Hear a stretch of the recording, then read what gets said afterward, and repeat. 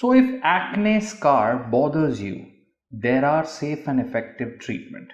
The treatment can diminish acne scars that can cause depression in the skin, and treatment can also safely reduce scars which are raised. So many treatments are available. In short, if I have to tell you, there are laser treatments, minor skin surgeries, chemical peels, fillers. Then a dermatologist can actually give you an idea what treatment is required for your particular case. And most treatments can actually happen in a daycare as a daycare procedure. So you don't have to get admitted.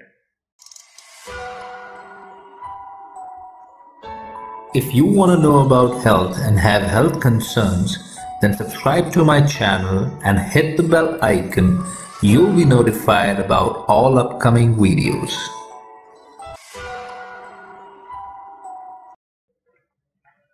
Raised acne scars treatment can ease pain and diminish the scar.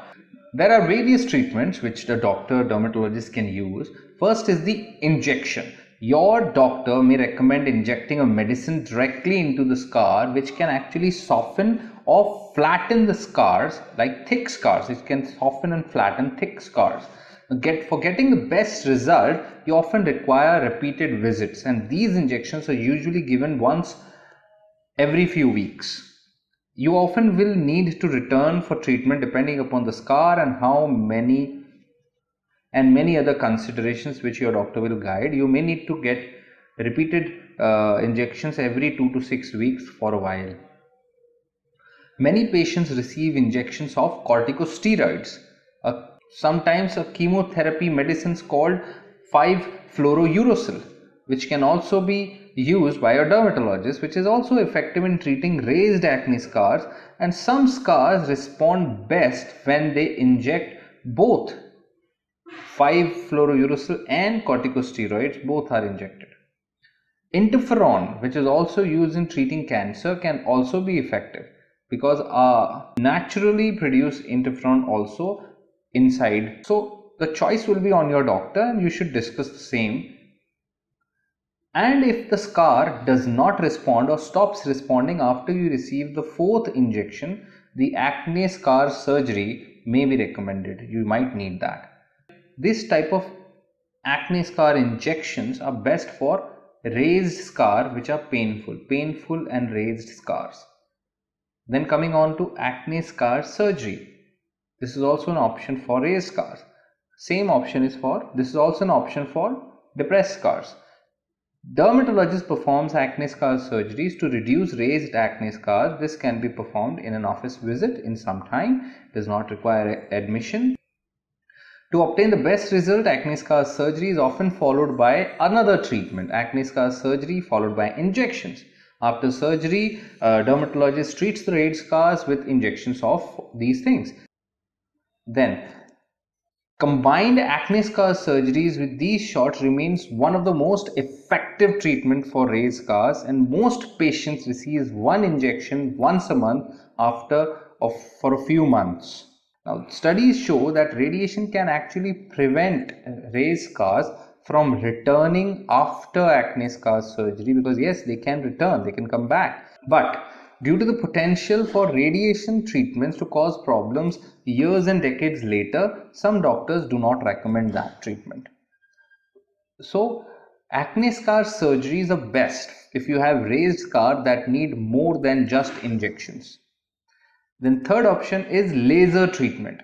Yes, lasers and other light treatment can actually treat raised scars safely and effectively. The treatment with a pulsed dye laser, PDL, pulsed dye laser, can help reduce itch and pain, diminish color, flatten the raised scar, all these things. For people with lighter skin, intense pulsed light, IPL, may also be a treatment option.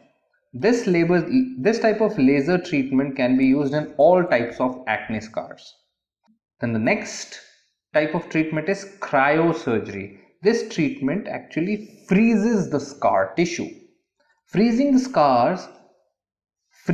tissue causes it to die and gradually fall off. Now, to improve the result of this treatment, your doctor can recommend series of sessions with corticosteroid injections. The combination gives better results.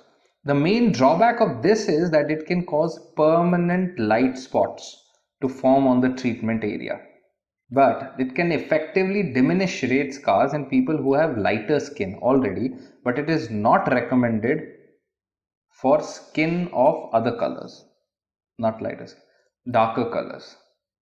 Then scar creams and gels and silicone dressings and bandages are also available. These are often available without a prescription, and these can be used by you at home to self-treat your raised scars. Don't treat your pits, pores with these scar creams, because these products can help reduce the itch and discomfort, as well as shrink and flatten and fade the raised scars. Now, silicone dressing and bandages can be especially helpful. Although no one knows for sure how these things work, one possibility is that silicone helps to hydrate the skin. This may reduce the itch and pain, as well as make the skin more flexible. Now, to be effective, these products must be used continuously, and this can be difficult, especially for scars on the face. Many people are willing to do this because the treatments have little risk, and because you cannot just carry things attached on the face. But still, many people are willing to do this because these treatments have little risk of side effects, have a lesser risk of side effects. Even so, with continuous use, some people develop itchy and irritated skin. The usual but this usually clears when the person stops using the product.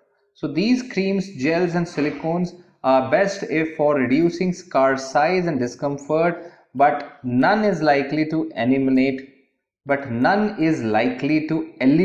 a raised scar. So make sure these are not actual treatments. These are just used to reduce the scar size, to make it less visible and easier discomfort. Lastly, should you actually go for acne scars treatment or not? Most treatments can actually reduce the size and visibility of your acne scars, but with time, most of the treated acne scars fade. And with time, most of the treated acne scars fade, making them barely noticeable. So your result depend almost entirely on the knowledge and skill of the doctor, the dermatologist, the person who is performing the treatment. So it's vital to choose a good doctor.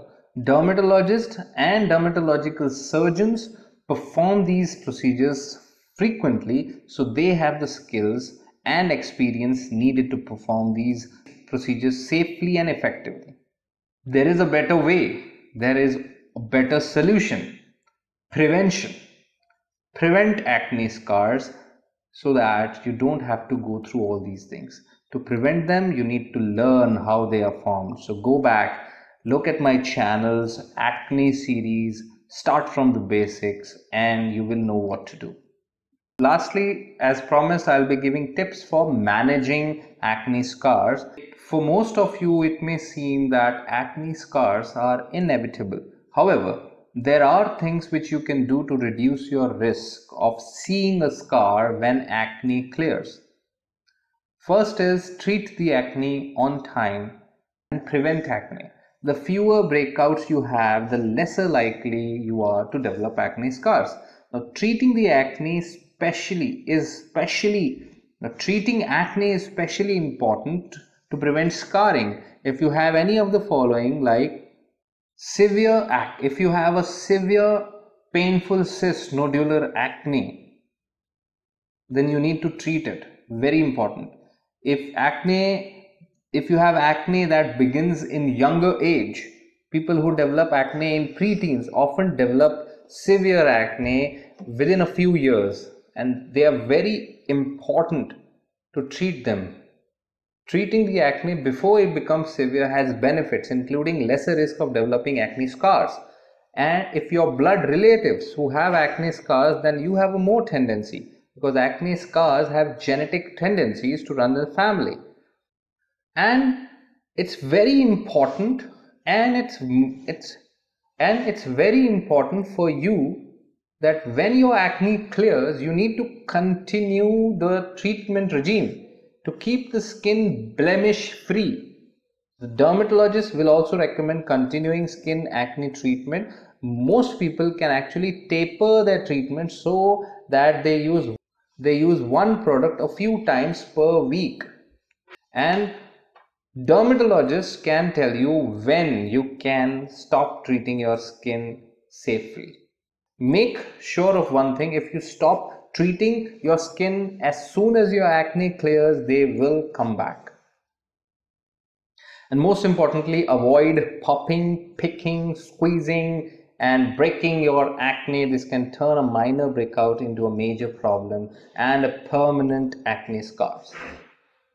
And practice gentle skin care. Whenever there is an acne flare, many people scrub their skin clean. Scrubbing your skin tends to worsen acne. The worse acne gets, the greater your chances of seeing a permanent scar when this acne clears. So guys, that's all about acne scars which I can tell you.